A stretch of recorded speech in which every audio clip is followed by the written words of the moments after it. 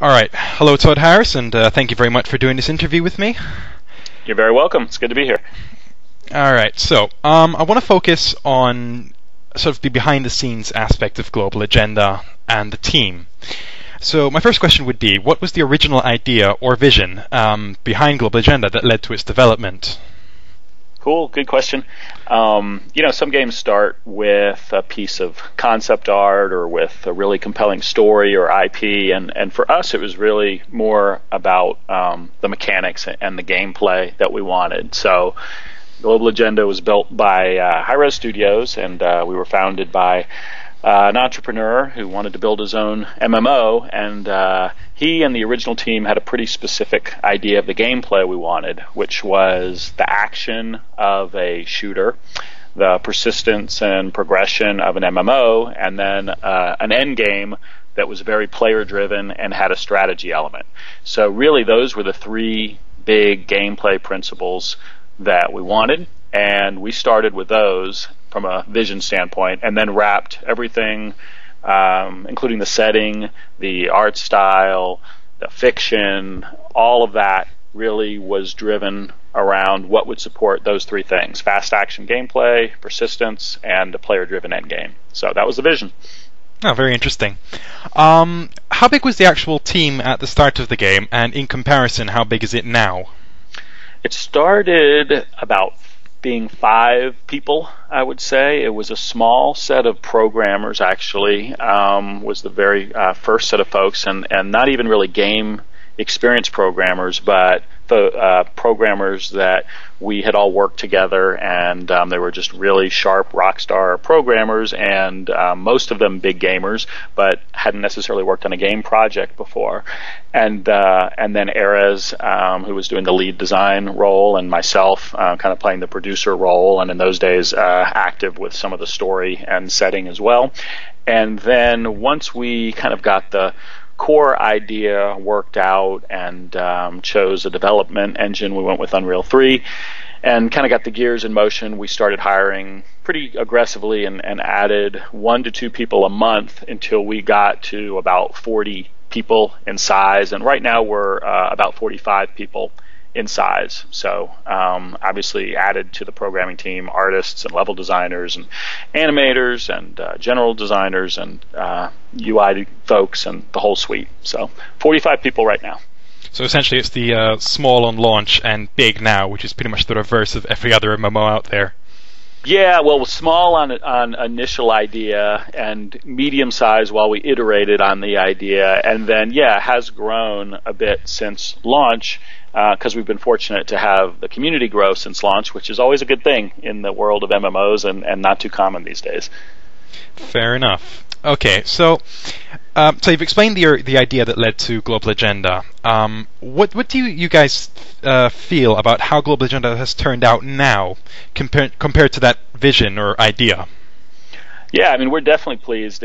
We've got almost all of the core team is still in place and was in place to work on our first big expansion, which came out just over the summers, multiple phases, as you know, and resulted in Sandstorm. And Sandstorm was really a result of working a lot with the community on what sort of things they wanted to see post-launch, and that's probably what we're most pleased about. We always had the vision that we wanted to release with really fun, balanced gameplay, and then add more meat on a really good skeleton post-launch, and work with the community to figure out what that was, and that really resulted in Sandstorm. So we're real pleased that we were able to do that we could keep the core staff on to do that, and that the communities responded well to the Sandstorm expansion. All right. So one of the things that I love about independent gaming is essentially the freedom to develop the game your way. Do you feel that Global Agenda would have been the same, or the same level of success, if it was actually tied to a big name publisher? Yeah, that's a great question. I don't think so. Probably, especially because it was our first title, and it was an ambitious title as far as an independent game studio making an MMO, and an MMO that blends these different genres together. So I think with a big publisher, there definitely would have been more pressure to move a larger number of units initially, at launch. and probably would have involved a retail launch up front, which was really not our strategy. Our strategy was to start a little smaller with a hardcore fan base that almost had to discover us, and then really to grow the game organically. So we probably would have moved more units, in month one with a big publisher, but it's not at all clear that we would be as successful as we are today. And I mean, really, to us, success, it's kind of how you define it. For us, there's probably three things. For number one, what are the user reviews? When we ask people in the community, which we survey folks a lot, would you refer this game to a friend? That's our ultimate litmus test, and we're pleased that those numbers are high, and they keep just getting higher. So that's success. And number two is the community growing, which we touched on before, and we're definitely growing, and so that's success. And then number three, as an independent, are we making any impact on the industry itself? And we think we are, because from a design standpoint, we've helped create, or at least continue, this category of shooter MMO. And then as far as just that indie developer culture, even though we're fairly big as far as staff compared to some other indie developers, we really think, we try to foster a culture of really working with the community and not just fire and forget the game and move on to the next project. So on all those elements, I think being independent has really helped us and allowed us to succeed. Okay, very good. So, one thing that's got some people confused, or maybe it's just me, this Guild Wars expansion model that you're talking about, would each game be standalone? Would each expansion be standalone, like in Guild Wars, or would it just be an add-on with the current Sandstorm being the necessary base for these add-ons? The current Global Agenda and our first free expansion, Sandstorm, would be a base for future add-ons. So our strategy is to do, multiple of these expansions that introduce new game types and new content, new player rewards and devices and that sort of thing. But they would all be basically extending the original Global Agenda model. And I think, Guild Wars, I think, had some that were add-ons, and then their franchise was going long enough that they would sometimes bundle the original with some of the expansions and allow that bundled package for sale, and hopefully we'll be successful enough to have a long life and look at that as well. But each expansion basically would build upon the base. Okay, that's good to know. So can we expect to see the Commonwealth Prime open zone in the next add-on, which will be including the battle zones? Top secret. I will acknowledge that, war zones are definitely in scope for the next expansion. So war zones are us, doing some work on the server and client tech and gameplay as well to increase the number of players within a single map.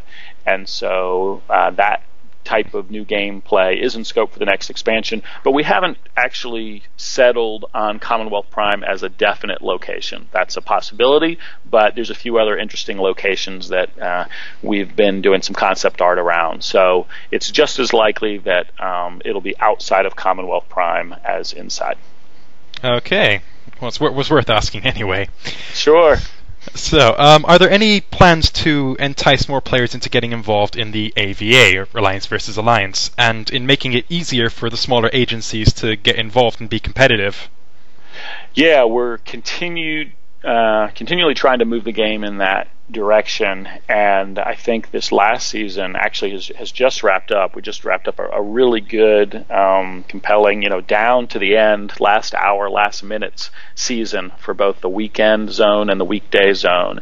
And actually, a number of changes have made it more accessible. The fact that these seasons are only 2 weeks in duration, I think, lets more players commit, and our shifting of the schedules to a weekday schedule and a weekend schedule across the multiple time zones means that from a scheduling perspective, more people have been able to participate. And that's really been one of the hardest challenges. Almost everyone really likes the AVA game when they get into it because you're playing pre-made teams, but it's just been the logistics and kind of the amount of commitment. And so this last season, I think, has worked better than any of our previous iterations. I think we had close to 15% of the population participate. We want that to go even higher, but it's definitely getting to the point where it feels like a viable end game for the majority or for Global Agenda. So we're going to keep working on mainly the reward side of AVA to make sure that we can have as many players as possible participate, and I think this coming season we'll see the numbers go up quite a bit. Great. So, just a fun question now. What class do you personally find the most fun, and why? I try to play them all. I must acknowledge I do play medic the most. Maybe that's because it is the obviously the most support class and good for helping other players in the game. But I also it's a very active role in Global Agenda. You're almost always the target of fire, so you're having to hop around and be jetpacking and hopping around constantly trying to get away from the melee cons or the sniper cons, and at the same time, as you know, it's really an active way to heal others with heal grenades and other things. So I just find it a really fun class to play, but I try to give the other classes equal time as well. Don't I know that primary target thing? You're familiar with that? Very well. Okay, so that's pretty much all I wanted to ask. Is there anything you'd like to say to the viewers regarding Global Agenda? No, appreciate the coverage on your site, and I think it's cool that you are highlighting the independent game folks, and indies are defined a lot of ways. Some people think if you use 3D, or if it's not a casual download, or if your budget is too big, you can't be indie. And we've definitely tried to be indie in spirit in that we had a pretty unique vision at the beginning and tried to stay close with the community to make the game as good as possible. So appreciate the opportunity to tell folks about Global Agenda, and make sure to highlight to people that there is a free trial. So we're always looking to grow the community so people can download it from our site or Steam or other sites and check it out for themselves and see if they find something that they like. All right. Well, thank you very much then. So thank you very much. All right. Appreciate it.